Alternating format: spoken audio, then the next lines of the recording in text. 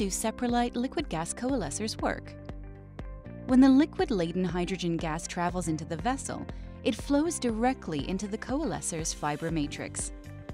As the gas moves through the filter, the electrolyte liquid is separated from the hydrogen gas as it is firstly captured on the media fibers where it combines or coalesces into larger droplets. As those droplets become larger, the continuous flow forces them to disengage from the fibers and drain into a sump held at the bottom of the main element core and then to a vessel sump at the bottom of the housing. Once completed, hydrogen gas is free from aerosols and exits at the top of the housing.